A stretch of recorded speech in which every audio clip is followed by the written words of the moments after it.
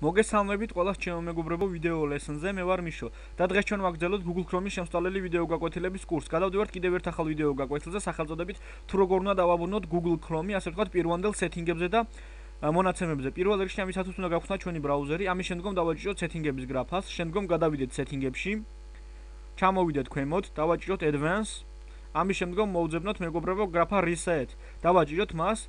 შემდგომ დავაჭიროთ reset და დაველოდოთ სულ რაღაც რამოდენიმე წამი. ამის შემდგომ Google Chrome-ი ავტომატურად იქნება დაყენებული პირვანდელ, ასე ვთქვათ, სეთინგებზე, რომელიც Google Chrome-ს გააჩნია მხოლოდ და მხოლოდ იმ მომენტში, როდესაც Google Chrome ინსტალირდება ჩვენს კომპიუტერში. დღეისათვის კი სულ ეს იყო, რაც თქვენთვის უნდა და მესწავლებინა. თუ რაიმე შეკითხვა გაგიჩნდათ, დაწერეთ კომენტარებში, ან მომწერეთ Skype-ში. მიშო 1027